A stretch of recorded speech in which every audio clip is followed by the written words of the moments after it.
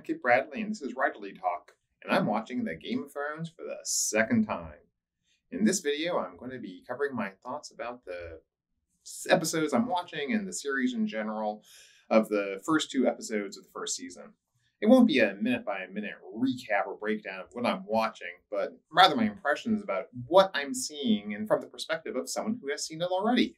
There are probably going to be some spoilers here, am I right? I'm totally right. There are going to be spoilers. I would further argue that this video would be pointless unless you've got a good idea of what actually happened during the show. There are a ton of YouTube videos out there about the flaws of Game of Thrones, particularly of the last two seasons.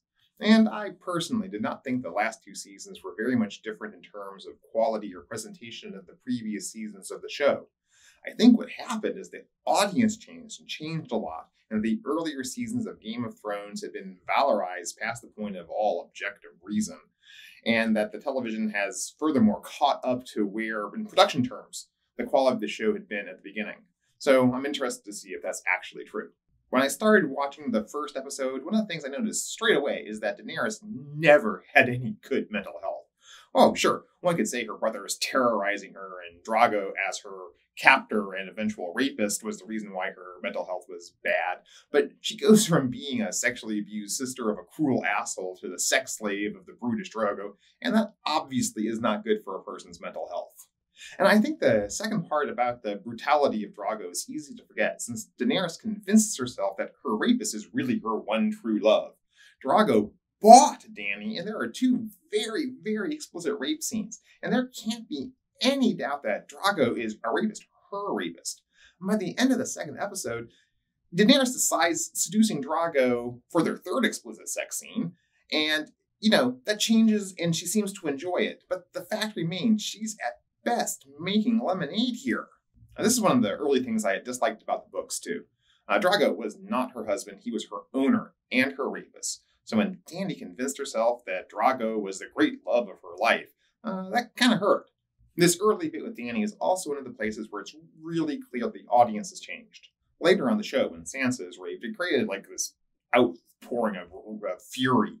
When Dany, she spends the first two episodes being brutally sexually attacked, and then she falls in love with her attacker, but it wasn't a big deal when the show was aired. The brutality and violence was seen as part of the titillation that made the people love the show. And I'm going to move on to the Starks for a little bit here. In retrospect, how much drama could have been saved if Ned Stark had just told Catelyn that Jon Snow wasn't his son? I know that Ned had taken a promise to keep Jon's parentage secret and everything, and that meant for nearly 20 years, Jon was a source of humiliation for his wife, which she turned into cruelty towards his adopted son, Jon Snow. Yeah, and I know, the whole character of Ned Stark turns on the axis of his unyielding honor, and the best parts of the show are critique of the idiocy of that style of honor. I mean, for me, that's one of the good reasons to watch the show, the various ways in that honor hurts people. Ned was willing, and he did, punish his wife and his adopted son for honor, just as he was willing to throw the kingdom into civil war for that same honor.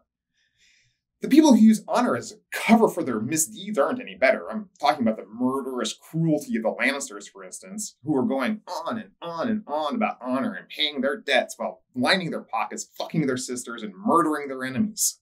For me, it's hard to tell what kind of honor is worse. Ned Stark's rigid adherence to honor, which causes so much pain, or the Lannisterian perversion of that same honor.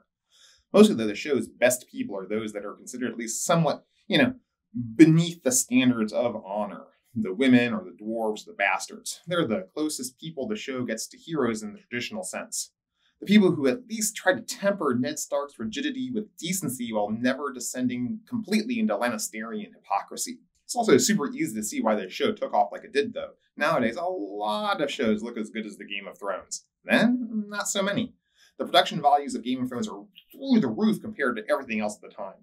And furthermore, this was just after the Lord of the Rings movie franchise with its, sexless, saccharine view of the world, and the Game of Thrones is like a strong drink on a hot summer day. For a lot of people, the Game of Thrones exploded the idea of what fantasy could be from something that was for children into something that was for adults. The high point, unsurprisingly, is Sean Bean's slow burn of a performance. Playing a grim, resolute dude is almost all of his curriculum vitae, but he does it very well, and it's great to see him on screen. And of course, in the first 2 episodes, we are introduced to Peter Dinklage's stellar performance as Tyrion, which is the best thing about, the first 4 or 5 seasons of Game of Thrones, and also the first 4 or 5 of the books. On the other hand, whenever the show leaves Westeros, the racism really cranks up. Amazingly, the racism in the show is absolutely dwarfed by the racism in the books. Oh my god, I can't even. I'm mostly going to ignore the books in these videos, but I really need to get that out, that the racism is much, much, much worse in the books. I mean, part of the reason I've kept reading the books is to see how, comically over the top the racism in the books gets. But even toned down for the TV show, it's still pretty noteworthy. There's a whole lot of that thing where all people of color are just kind of thrown together. During the marriage between Drago and Dany, for instance, all the extras are just kind of generically brown. Some are black, some are South Asian, some are Pacific Islanders, whatever, just to get some brown people on the screen. They're all the same, right? In my head, though, the key moment about the absurdity of this crazy amount of racism is when Drago gives Daenerys a horse and Dany asks Ser Jorah how to say thank you in Dothraki. Jorah said, "They don't have a word for thanks." Oh my god, that is such a complete and total load of bullshit. The Dothraki were based on Central Asian ranchers, mostly Mongols and Turks, and I checked it. Both Turkish and Mongolian, unsurprisingly, have more than one way to say thank you. Because of course they do. It doesn't feel like the Dothraki were based on honest-to-goodness Mongols and Turks, but racist medieval stereotypes about Mongols and Turks. They do stuff that they don't even know how to say thank you, or they're just throwing girls down on the ground and railing them from behind in public. And of course, they want our white women. The horror. It's super racist, and it's not subtle. Of course, it's Game of Thrones, so there's a lot of sexploitation. And this is harder for me to parse. I don't think that boobies are bad, and I think it's weird that graphic violence is okay, but gosh, you can't show a dude's dick. Further, I know that much of the success of the show is the fact that the Game of Thrones was the first time a lot of people saw any sex and fantasy. I mean, yeah, sure, if you read books, there are whole genres of sexy time fantasy stuff out there. But has there ever been a fantasy television show that's had sex in it? After a decade furthermore of the stuff that went on The Lord of the Rings, with all the sex was cleansing, but it was possibly overdone, shall we say.